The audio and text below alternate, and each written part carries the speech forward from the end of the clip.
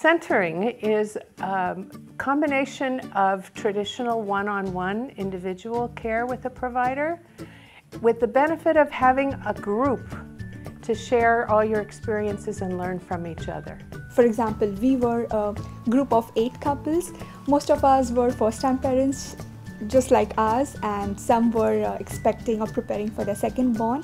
And then we have one-on-one assessments that are done privately so that we can check on the baby's growth and check on the baby's heartbeat and review the private concerns. But everything that happens in a traditional visit, all the labs, all the ultrasounds, all the care that people get is done in centering.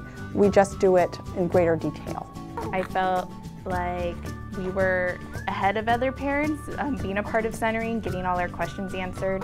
The facilitators cater it to what the group wants to learn and wants to hear. We use that whole 2 hours to get to know each other and to learn everything we can about taking care of ourselves, taking care of the babies, preparing our families for caring for this new baby in the future. Starting from the knowing nothing to the point when we were in the hospital for that special moment, I think we didn't feel anything which is totally foreign or alien. I think the biggest surprise about centering really has been how much more involved the partner gets.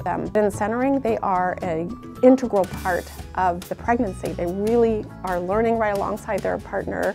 They learn from the other partners in the group. It is so fantastic for the relationship beyond just helping these people get through pregnancy.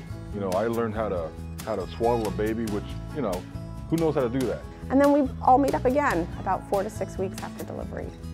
So if you want to join centering, the best way to join it would be to let your provider know, or when you're registering for prenatal care, let them know that you're interested in centering.